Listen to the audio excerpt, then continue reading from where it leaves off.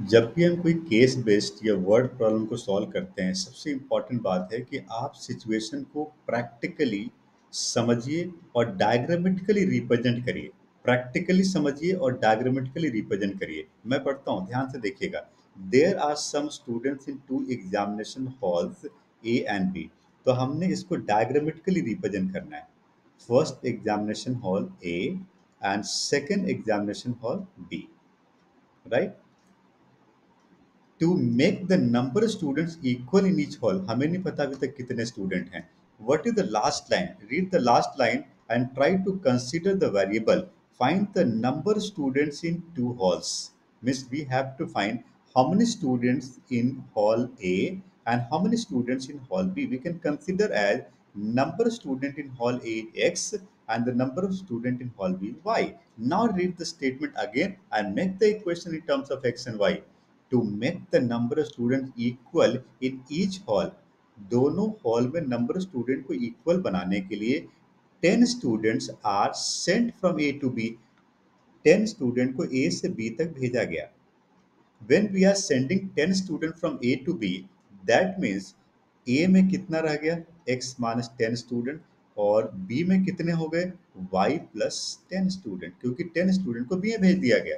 Now in this situation, the number of students in both the rooms are what? Equal.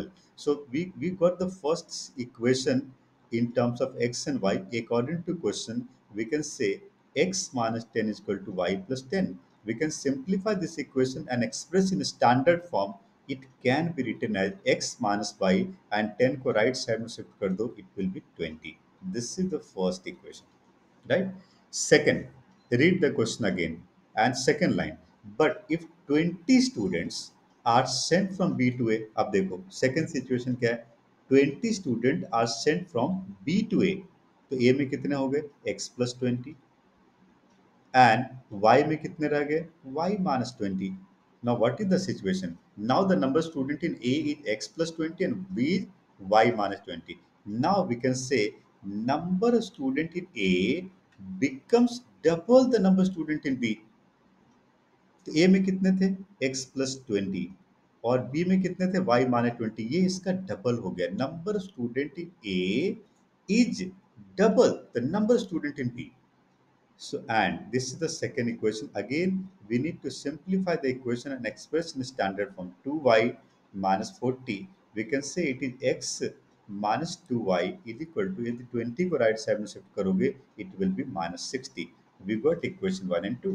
Now you know how to solve these two equations. We can use any method to solve these two equations. Best idea to use elimination method. Now see the first equation and second equation, we have the coefficient of x equal in both the cases. Now we can subtract both the equation because signs are same. X is cancelled with x, minus y plus 2y can be y, and 60 plus 20 is 80. So we got y is equal to 80, and we can put this y is equal to 80 in equation 1. We will get x is equal to 20 plus 80, that means 100. Finally, we can say the number of student in two halls will be 180. We can read the state, we can write in statement form, therefore the number student in both the halls are 180. इस तरह के और भी videos को देखने के लिए आप चैनल को सब्सक्राइब करो। इंटरेस्टिंग क्वेश्चन, जितने भी इंपॉर्टेंट क्वेश्चन है, डिफिकल्ट क्वेश्चन है, डिफरेंट टाइप के क्वेश्चन है, इस सब के वीडियो टाइम टू टाइम आपको अपडेट मिलते रहेंगे।